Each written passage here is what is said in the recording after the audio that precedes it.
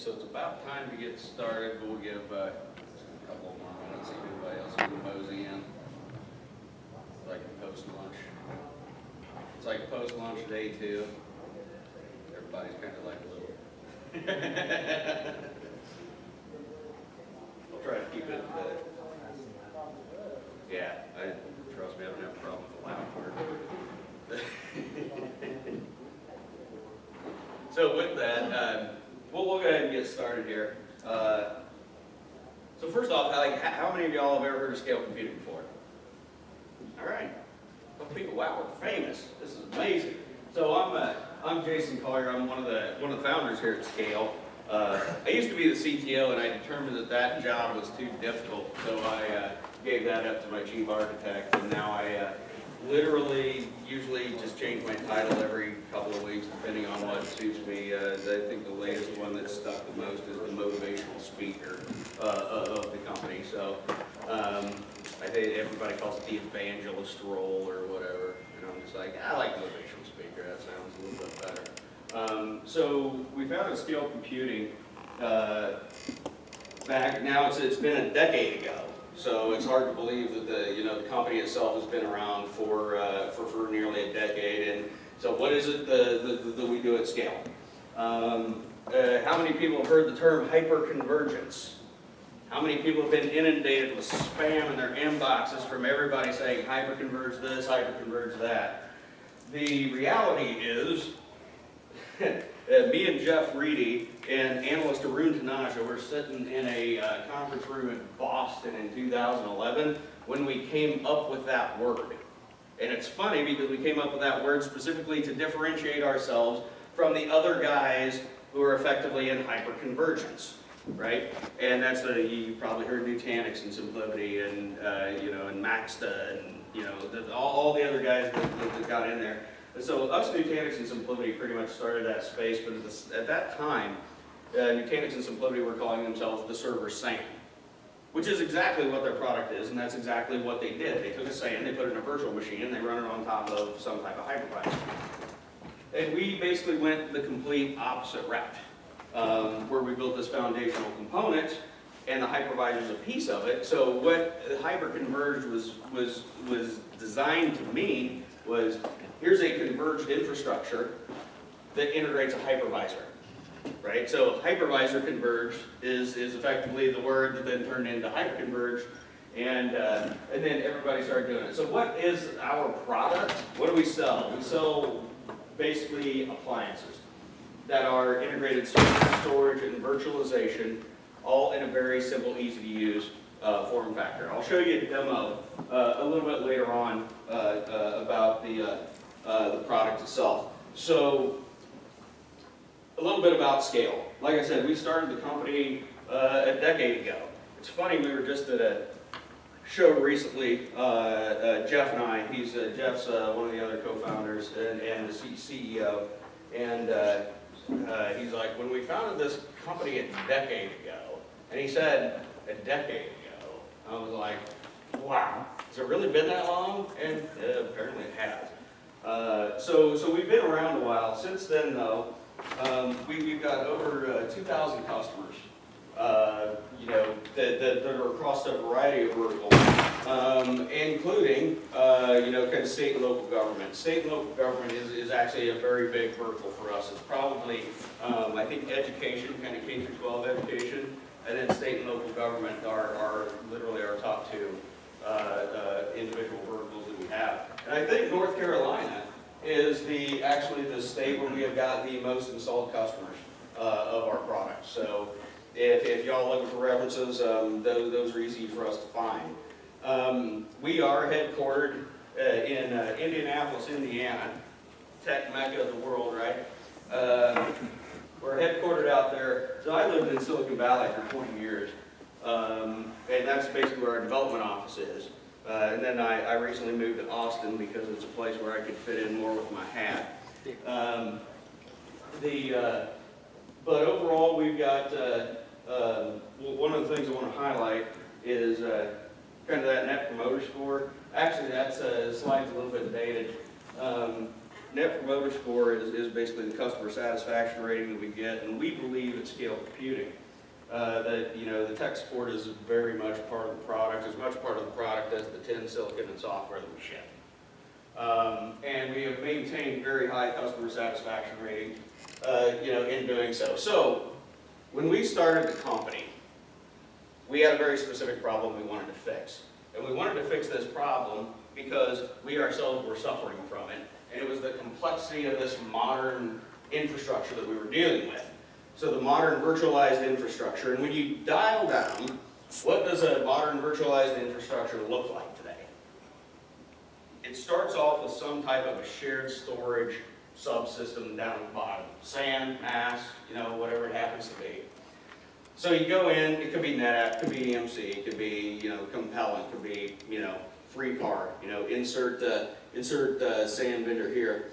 The very first thing every SAN vendor does, it's basically, when you think about it, it's just this collection of disks. The very first thing any SAN subsystem does is layer a file system or a pseudo file system on top of whatever it happens to be. Think of apps like Waffle, right? There's some type of abstracted file system that goes on.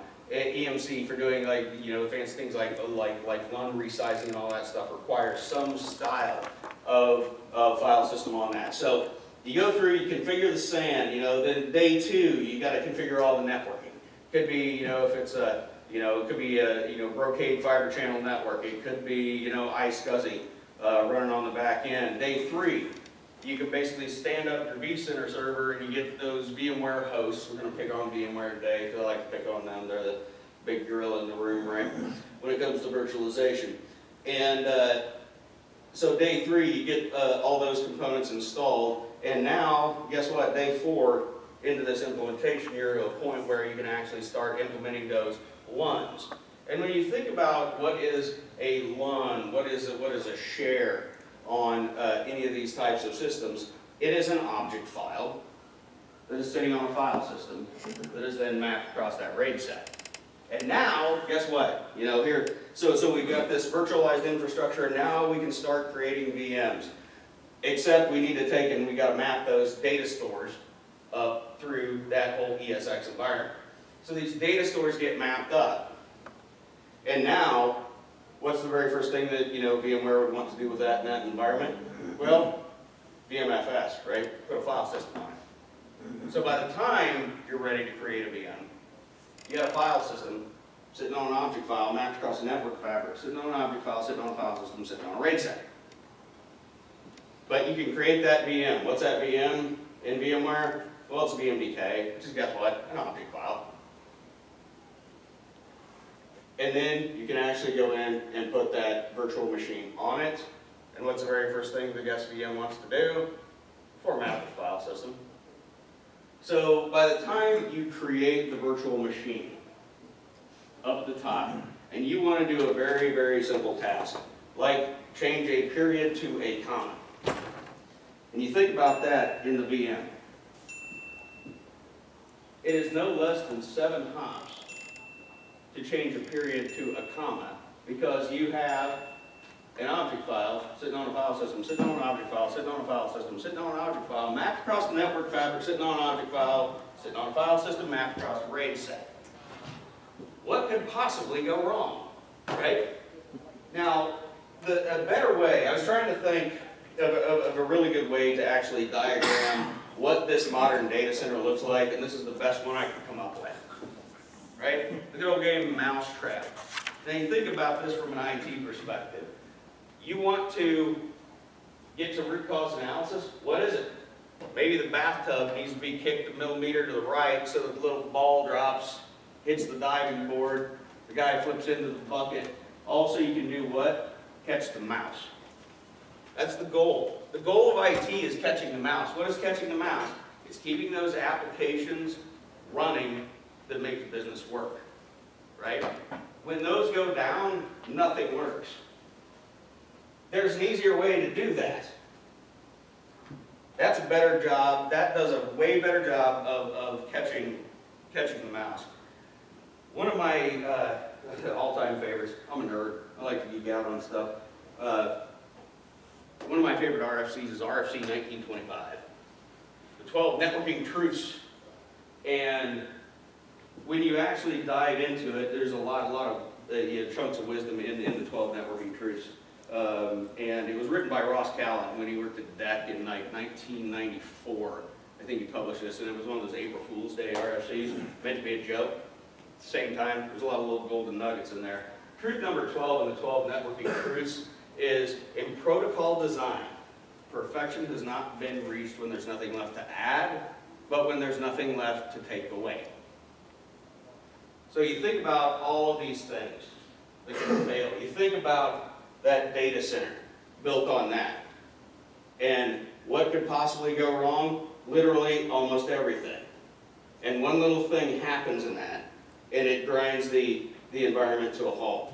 So what we did at scale, looking at this, like object files on file systems on object files on file systems, that was not efficient.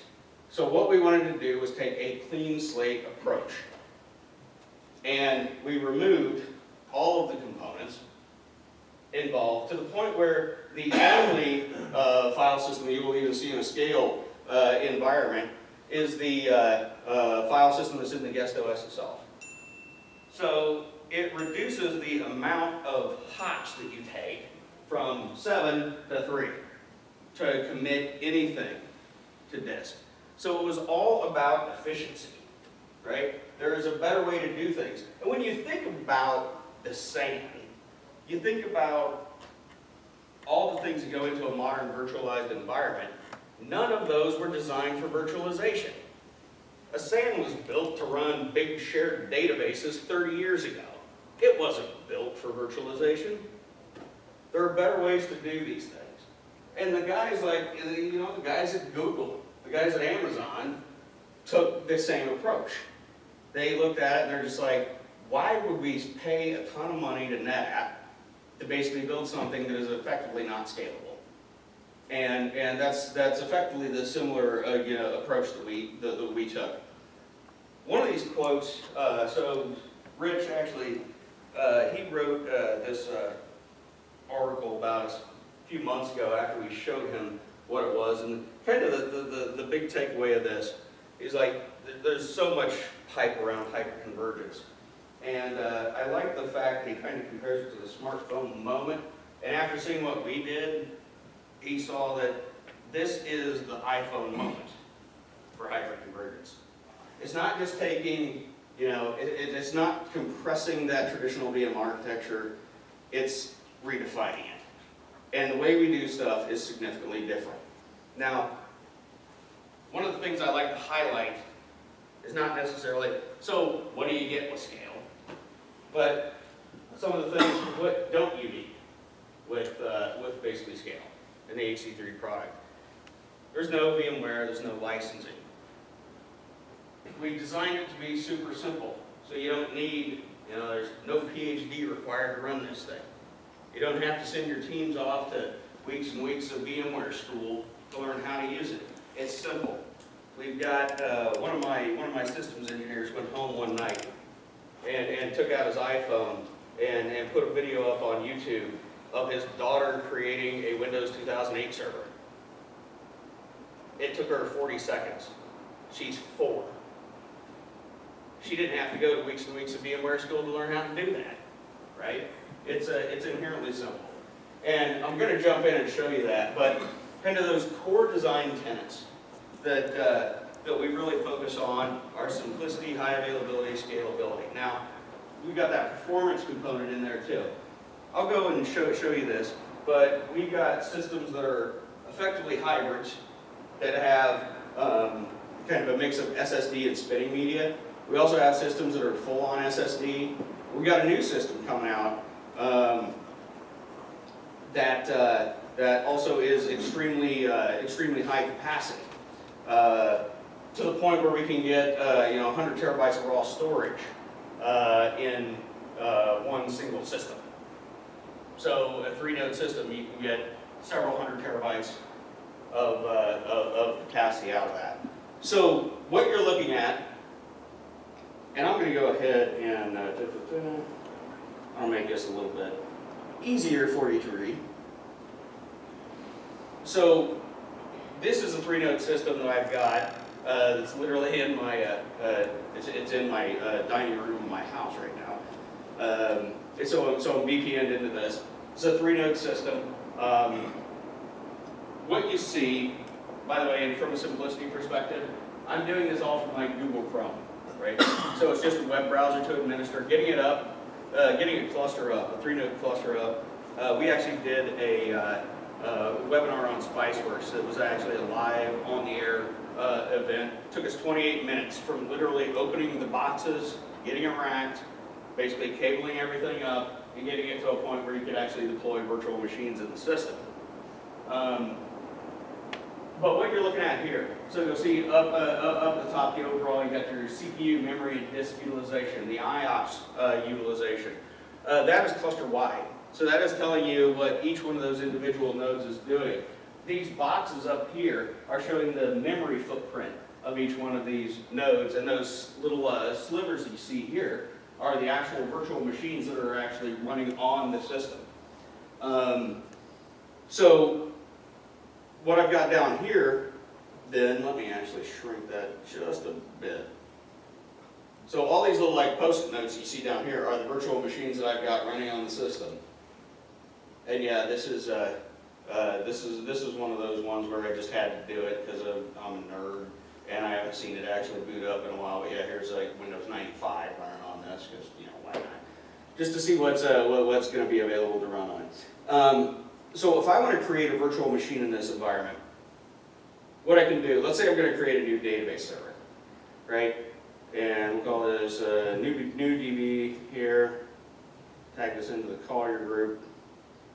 Pretty much if it'll run on x86, we can virtualize it. We've actually got a customer that's running OS2 on this as well. They're a bank, I hope they're not your bank. They had a couple of OS2 instances. They're doing their cache management stuff still on it. And apparently the guy retired, they didn't know what to do with it. And they're like, can we virtualize this on this? Let's give it a shot. And, but so you see, you can pick, you want Windows, other, like, so we can go our performance drivers. So we're going to make this a database server. It likes a lot of cores, likes a lot of memory. Let's give this like 16 gig of RAM. This is going to be my C drive. Let's say I'm going to put Microsoft SQL on here. And I'm going to go ahead and give it, 500 gig for the database drive. And let's say it's going to house some images. So I want to give like, big, like 2 terabyte, or let's do a 4 terabyte kind of data repository. And then I'm just going to have this, I got this auto installer of Windows 2012, hit create, and basically that's it, VM created. So now when you think about everything that I just did, think about what I didn't have to do. I didn't go in, I didn't provision up a storage subsystem, I didn't carve out the ones, I didn't have to, format VMFS. I simply defined the parameters I wanted for that virtual machine. Everything else is automated. So even the tiering component is automated, and I'll show that to you in a second. So now, if I want to power this virtual machine up, simply just hit the power button.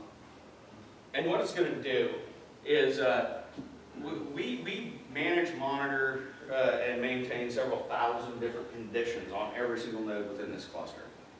So things like the overall CPU utilization, memory utilization, I/O utilization on the individual nodes is monitored, so it knows where to start that virtual machine up. You'll see it decided to start that on that second node within the cluster. There's our new DB component. Now, if I want to go in and let's take a look at this on the console, you'll see here we are, the wonderful world of installing Windows, right? So all of this is automated. Now, I said I wanted to make this a database server, right? So databases love IOPS, right? As much performance as you can give them, the more performance you can give them, the better. So if I actually go and look at the disk setup on this system, I've got a single SSD in every one of the nodes across the cluster, and then 3 spinning disks on every node in the cluster. By default, what is going to happen, so let's say here's my C drive, right? I'm just going to leave that at the default, but let's say this is the database component, right? Databases love IOPS, so what I can do is crank up the flash priority. So I can come in here, and anything between 1 and 10, we actually apply this heat map to the data. So we look for the hot blocks, and what we have found in our research on this is that about, I think 14% of all pretty much workloads has areas of hot blocks, right? Which are, data access patterns where it is hit way more than the kind of that data at rest. So we found that overall 14% of that data is effectively in the hot spot. So what we can do is we can go in and prioritize then our application. Let's say this is like, it's going to be a database that likes high IOPS. I can go in and I can basically crank these up, all the way to the point of ludicrous speed up here at 10. And what that does, it applies an exponential weighting to this. So you can prioritize your workloads, your mission critical applications, the things that are really important to you. That says the more priority, the more SSD it's going to get. And like I said, normally you can just set it defaults to 4, but you can prioritize your workloads, and this gives you a way to do this. Now, I'm doing this live, and you don't need to shut the VM down to do it, right? We're still in the middle of installing Windows on this thing, but of course we couldn't just stop at 10, so we had to basically have a setting where you can crank it to 11. We'll load the spinal tap here, right? And when you turn it to 11, what I'm doing is saying that this workload, this virtual disk on this VM, is all SSD all the time. So if this is my mission critical database, I can say that thing never touches a spinning disk. And this can reside completely 100% in SSD. So I can go in, I can update that. Like I said, this is all done in real time. Now, at the same time, let's say this is housing like GIS images or something like that. Well, those big, basically the big fat files don't need high IOPS. It's all about throughput. Spinning disk does great at providing that. So what I can do is not only do I have an 11, I can turn it down to 0. That says this disk, these virtual disks, never touch SSD. This goes specifically to the spinning disk. So, and you can make these decisions like on a kind of a per virtual disk per VM basis. You don't have to say, oh, this entire one has these characteristics. We wanted this to be as absolutely granular as it could possibly be. And we've got basically the metrics and measurables here on the CPU utilization, the IOP utilization, disk utilization is going through and doing this. So you can monitor that individually, but then also see cluster-wide, what is going on with that. Now, one of the other things that we actually built into this is the ability to do basically disaster recovery. So DR from like site A to site B, right? So let's say here's this new database that I'm setting up. One, we're still going through the installation, it's not even set up. But if I want to actually set this up to replicate to a remote site, there's a couple of things I can do. One, I can select a schedule, or I can just set up replication. I'm going to go ahead and set up a schedule because that's one of the other things. You can set up your own snapshotting and retention schedule for this. So, I'm sitting here using a Mac, and I like that whole time machine style mentality where it's going to do the snaps. I'll pull this up here in a second.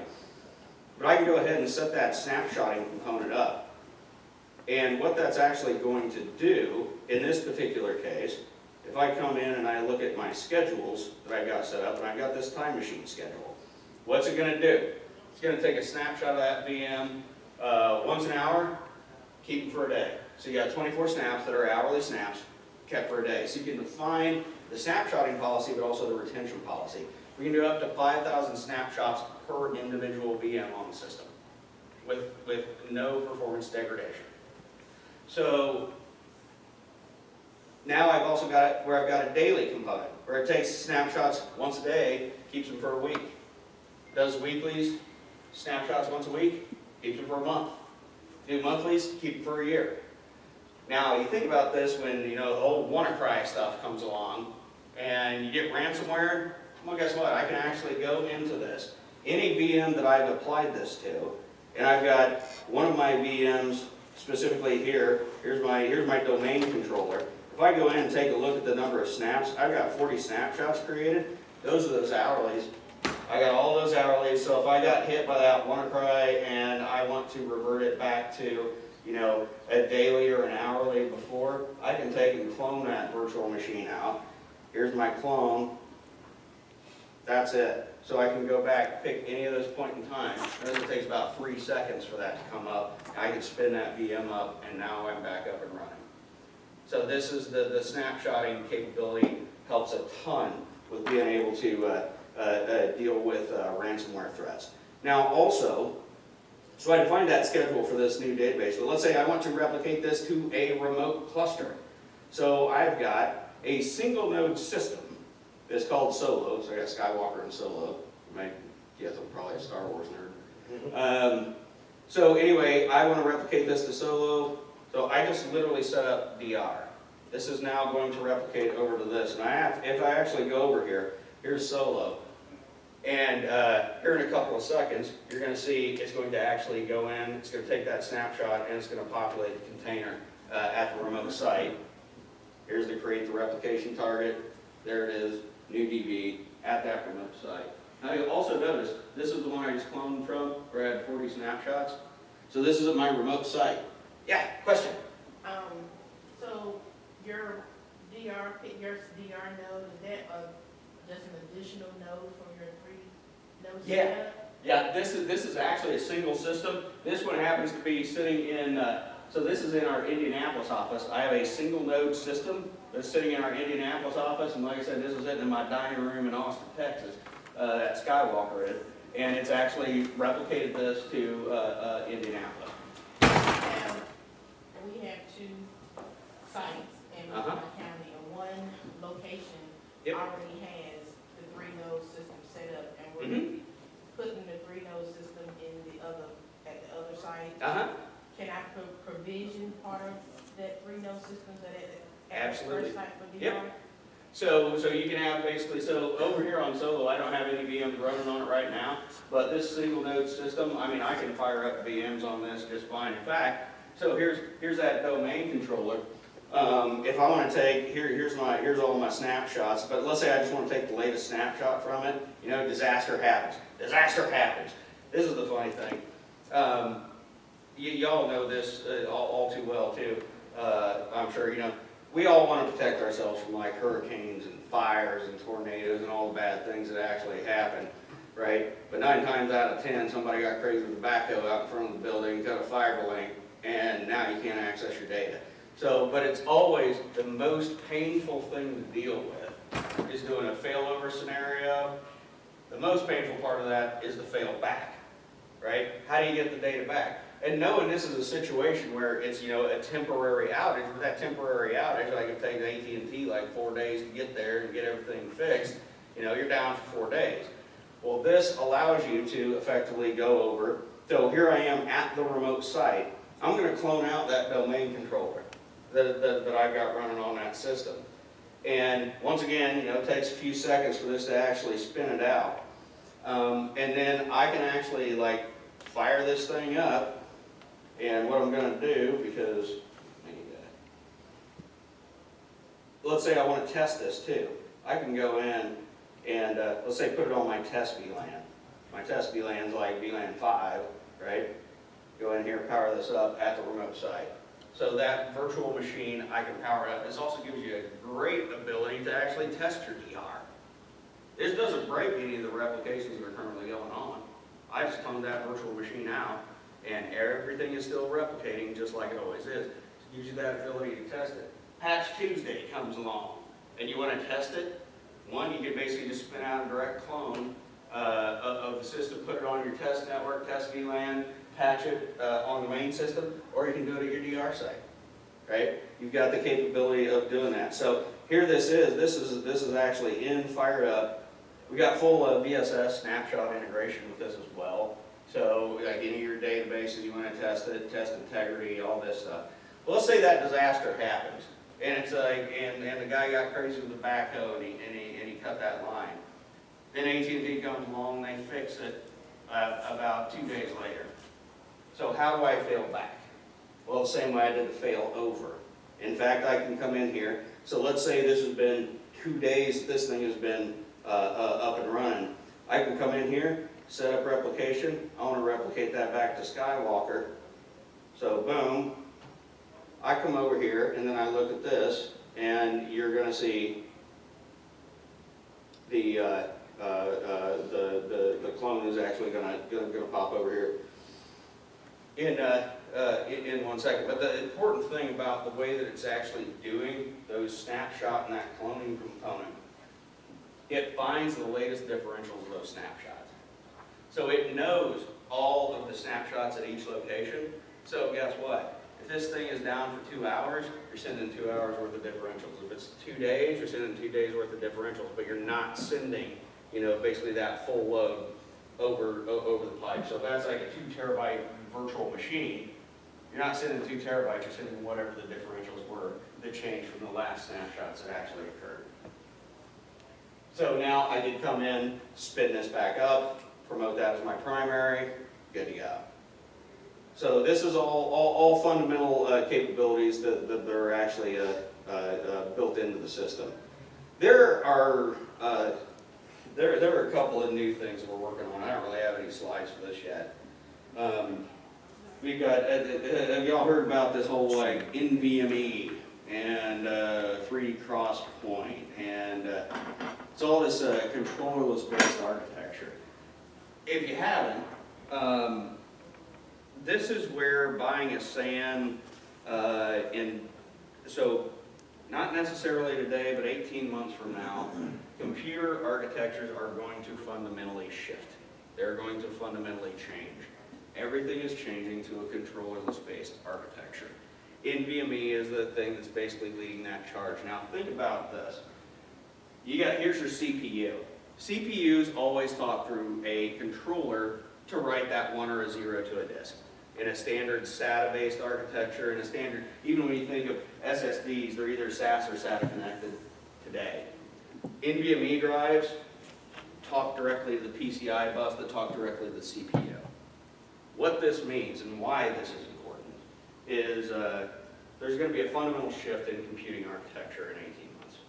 And that is the CPU, say you've got 128 cores, 128 threads that you can simultaneously write down to a disk. Every time you run that through a PCI bus down into a south bridge, down into some type of SATA or SAS controller, you basically tunnel that down into one thread that can actually write to. What NVMe does, it allows the CPU to talk 128 threads to 128 threads of NVMe. What does that mean? That means it's really, really fast. So controllerless architecture is going to take over computing data centers as we know it. In the lab, we have a system running that is a 2-node system with 2 NVMe drives in each one, and we are sustaining 1.2 million IOPS at a 30 microsecond latency. Now to think about this, that 30 microseconds, when you think about, Pure is a good example. They have one of the fastest flash storage subsystems out there on the market. Datacore is another one. They are talking 2 to 3 milliseconds of latency. We're talking 30 microseconds of latency. And applications fundamentally are going to change, and they're going to start changing in about, like I said, about 18 months. You're going to start to really see applications change. But the point is, if you're investing in SAN-based architecture today, you're going to be kicking yourself 5 years from now, because the world is changing over to this new architecture. And in 18 months, it's going to be a heck of a lot more affordable than it is today. But where the roadmaps are going with big companies like Intel and Micron and Mellanox, it's kind of a big deal. And when you think about this, and you think about this from an overall cloud perspective, it's one of those things I like to say, when microseconds matter, cloud's only 88 milliseconds away, right? So for those mission critical applications, there's going to be a fundamental shift in the way server architectures are actually working. Now the beauty of this for us is this is how we architected our solution, right? We saw Intel's product roadmap, 4 years ago, and saw this fundamental shift. And one of the big ways in which we're different than a lot of the other hyperconverged providers is we built our system from the ground up, meaning we did a lot of foundational work. We built like our entire storage subsystem, our entire storage stack is all proprietary, it's our own. We built it from scratch, knowing that this was coming. And that gives us, you know, a pretty good competitive advantage because the other systems don't work that way. They're literally all controller-based architectures, every single one of them. And while we were building these foundational components, I always like to say, you know, a funny analogy is like when you know, you're going to buy a house, nobody ever goes up to the house and says, wow, look at the foundation of that house.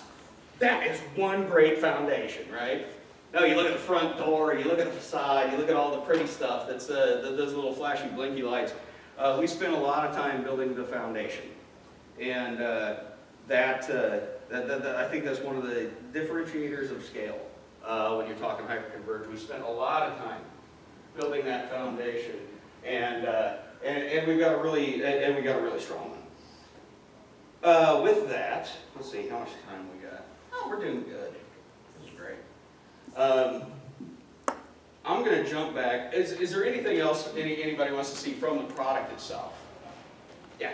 Yeah, talk about licensing. We're a workflow shop, and what was really funny about yes, they are. processor affinity on database licensing. Yeah, we can go. You can specify processor affinity and do you know all those components. We can go down. From a licensing perspective, it works just like you would expect it to on like a VMware or anything else. So I don't have to license, like if I see a 16 cores, but I don't have a with a license, I can sort of attach to it. Yep. Yep. You can go in and you can define those cores on a per virtual machine basis. So if you've got to run it in there, we've actually got a couple of our partners that really specialize in running Oracle on scale, and I'd be happy to hook you up with those guys to talk them through all the licensing nuances. So between Microsoft and Oracle, it's licensing is one of those kind of continual nightmares, and it's funny because about the time you get it figured out, which is 6 months after you start like trying to figure out what the problem is, like then they'll change the licensing scheme. Microsoft does that all the time, just like it's one of those like if you don't like the way that Microsoft licensing works, don't worry, it's going to change in 6 months, and you're going to hate it even more. But yeah, we've got a lot of our systems engineers and partners that can help wade through the licensing nightmares that are software licensing. So, any other questions? Yeah. I noticed with the failover and failback, it creates multiple VMs. Is there a way to clean that up, and can you set it to where it automatically does failover and failback? We do it manually now, and it's been from customer feedback on why we do it that way. There are automations that we've got in place. One, we've got a full REST-based API behind this, so you can effectively API and script the whole thing out. So that's kind of another option. We're actually really working on kind of building out that whole community of third-party applications too that can actually plug into this and use those APIs. Anything that I do in the interface, I can do literally from command line or API. And we've got a couple of partners that are actually working on doing that right now. Okay, what about cleanup of all the clones? Yeah, I mean, honestly, it's easy to do too. I mean, from the whole perspective, I mean, I can literally go in, example, like here's like everything that says clone right now. I can go in from filtered VMs piece. So all of the filtered VMs, I could go in and say, you know, power them off, shut them down, snapshot them, clone them, delete them. So we've got, there's a lot of ways in kind of some of just the things within the API itself where you can go in and, you know, define like what you want to do. I do this all the time so I've got like a CRM environment and I want to clone it out. And the CRM, it's not a VM, it's like 7, right, that I've got. And so I take that, clone the entire thing out, go through, do patch testing, all that stuff on it, and then if everything works, great, and then I can blow them away, and I do that all through basically the whole filtered component. So I can go in, filter those out, and then just select, you know, effectively what I want to basically, you know, blow it away, test it, do all that stuff. So. Any other questions related to that? Okay. Now, I'm going to do something that is radical in IT. And I actually tell you how much our stuff costs. What? What? No. What IT vendor does that? We do. So this is a bit of an eye chart. This is a bit of an eye chart. That box, though, the cluster that I was demoing for you is that system right there. So 25,000. That's all. That's 3 nodes. That includes a year of premium tech support. By the way, we only offer premium tech support. Hope that's good for everybody. 24/7, 365. All of our tech support staff resides in Indianapolis, Indiana. So when you do have a problem, you call us up, and you're not going to get asked those questions like you've just been in an auto accident. You're actually going to get, you're going to get someone on the phone that's going to be a tier 2, tier 3 engineer that can fix your problems. Because for us, tech support is as much a part of the product as, you know, the tin, silicon, and software. We actually have, well, actually, you get, so in front of you, if you flip that over on the back, those sheets that you've got, that's got the pricing. Our 1150 is by far the best selling product that we've got because it's a great price point. It's got kind of the tiered SSD component in there. No real rocket science. You take 3 of those 1150s and you get that price down there. And we aim to keep it simple. Simplicity doesn't just apply to the product itself, it applies how you purchase it. We are a 100% channel company. We only sell through channel partners. If you like big DMRs like CDWs, PC Mall, PC Connection, CDWG, good partner of ours. We sell a lot through the DMRs. We also sell a lot through kind of the local bars and resellers as well. There's a lot of options you can do to tweak this. If you want 10 gig, we've got a great relationship with, I don't know how much y'all know Mellanox. Great company. Nobody knows about it. Horrible marketing group, right? I don't know what it is about Mellanox, right? They primarily sell into high performance compute. They've got, and I wish I actually had it here, but it's actually off at another show. I got this traveling cluster that I travel with. It's got Mellanox can squeeze 48 ports of 10 gig into half a rack unit. So you can stick 2 of these things together and have full on, I think, 96 ports of 10 gig in one U. And I think each one of those things, those 48 ports is like, it's like $7,000. It's amazingly affordable. But nobody knows about them because they primarily go into high performance compute. Our NVMe stuff all runs that Mellanox, those Mellanox switch backends, and those things, they just absolutely scream. Super fast, super reliable. I've been pretty impressed with them. Any questions about pricing? Why is it IT vendors never tell you how much their stuff costs? Usually it's like, what's your budget? How much you got? How much is in your wallet? So a couple of, I'm going to talk about a couple of case studies. I'm sure you guys have probably heard of the Farm Bureau Insurance. So they're a customer of ours. So Farm Bureau Insurance, one of the things that they did prior to purchasing us is they went through a 3-year TCO analysis. What it would cost them, total cost of ownership, going with a basically their current as-is infrastructure, which was VMware, with the SAN, that 321 architecture that I showed you.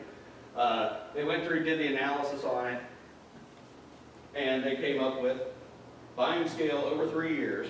Buying scale will save them 56%. That will give them $552,000 extra in their budget that they can spend for more pressing issues over VMware. 56%.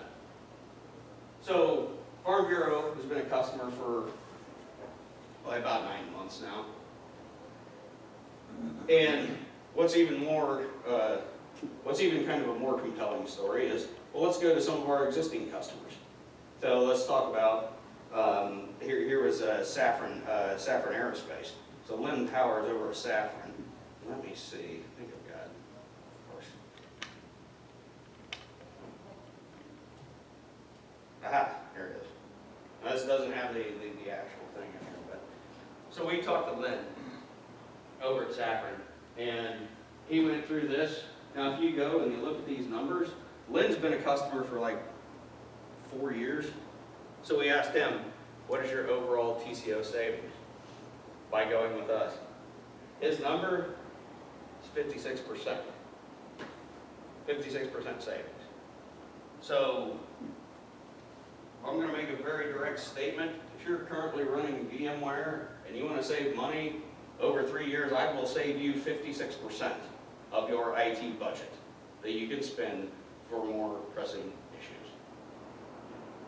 You can actually get your team working on things that are important to them. Because I'm guessing you got a to-do list this big, right? But what is your IT department doing most of the time? Probably fighting fires. You know, probably trying to keep that big mousetrap machine running, right? And what are they not doing? That big long list of to-do items that need to get done to make the department more efficient. We can help you with that. So with that, we always get asked a lot, how hard is it to migrate? It's not hard. We do, honestly, that's what our tech support team spends most of their time doing.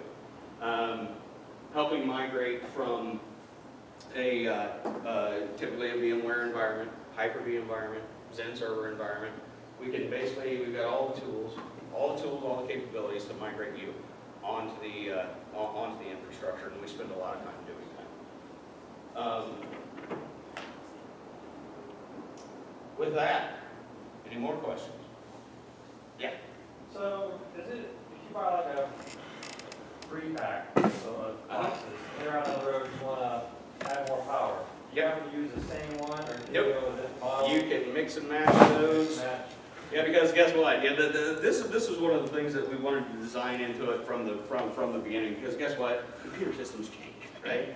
And I know that was a big issue for VMware for quite some time. It's like even if the CPU, the specific rev of the CPU didn't match, you couldn't do things like live migrations between them. I've done live migrations. By the way, we've got all that capability too. We can live migrate between nodes, and it's kind of how our upgrade system works. But yes, you can absolutely mix and match.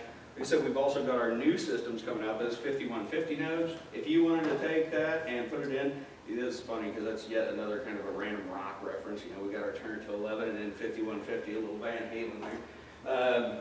But yeah, you can absolutely mix and match nodes from different generations. We've actually got one of our customers, this is in Dallas. He was one of our very first customers, had one of the very first HC3 systems that came out. And he has basically added to it every year, and he now owns literally every SKU that we sell. And it's all in the same cluster. So you can mix and match them. You can also take them, you can decommission them, right? Or you can say, oh, here, I want to start out with these. Okay, here the new ones come out. You can basically migrate workloads over, say, I want to decommission this. I want to move that to my test and dev environment. I want to move it into a DR, right? You can absolutely, kind of add, remove, and it's all, when you think about this too, it's a very non-disruptive process. So always there's that forklift upgrade. You're like, all right, it's been 5 years, I need to forklift this stuff out and forklift this stuff in. With these, you can basically mix and match, put new nodes in, live migrate all your workloads, 0 downtime, pull those out, put them in DR, put them in test and dev, do whatever you want with them. So it gets rid of that forklift upgrade, which is one of the big problems we wanted to solve. Yeah. So you mentioned application integration earlier. What applications do you integrate with specifically those in the backup? Right. Okay. So we're full on from an application perspective. We're full on Microsoft logo certified. So pretty much any applications that run on Microsoft we can do. Backup. So we have got we've got an offering that we do where, like I said, you can start with a single node, and it's overall relatively affordable, right? You're talking about like, you know, $7,500 for a single node. You can actually back up directly with the whole DR component. You can back up to that, and we have ways to do file level recovery on that. We're working on getting that integrated into the product. Now, with that said, we also work with a multitude of agent-based solutions, and we're working with Acronis to get a host-based solution developed. We're expecting that Q1 of next year, the integration with Acronis. The reality is probably by then we're going to have our own integrated backup system that is going to be built into it as well. And we also are working with Veeam and are partnering with Veeam on their agent-based stuff, and they also are interested in doing host-based KVM. So any agent. So if you use, so what do you use now? Well, I mean, we're in the process of looking at changing it. VMware and some of the other, not Veeam, but some of the other. Yeah, there are solutions that work with Veeam that we can work with today. So it really kind of comes down to like, well, what does your environment look like, and what, you know, kind of what backup problems you're trying to solve, and then we've got a multitude of solutions of it to address it. So. Other questions?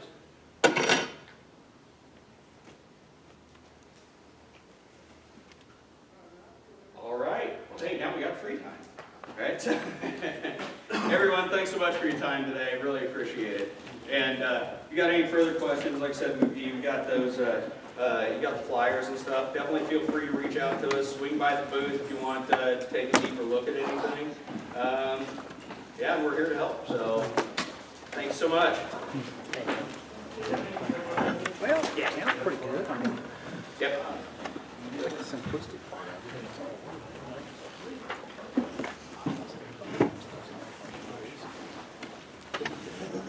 You buy one, let me try it.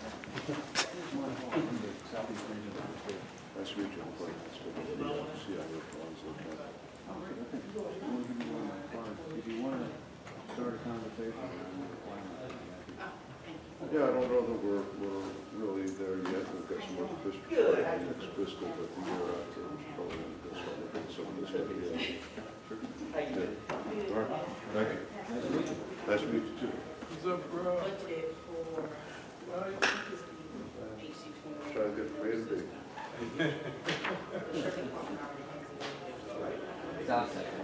Yeah. A lot of moving parts. Oh, yeah. They have a technician over there who knows absolutely what to do. And so it's going to be something new for my retakes as well. So the learning curve, because I know right out the box you can have it up and run. Yeah. But if they need assistance, Absolutely, we're here to help. Also, Yeah. I think what we have to back and look at, I think we quoted our premium installation service, which includes about an afternoon of training. Okay, great. And that's generally about all that's. okay. I wanted to talk about our state. Okay, yeah. Thank you so much. Nice to meet you. Very nice to meet you. Yeah, she's gonna be a great artist. Looking forward to it. Likewise. Trade notes with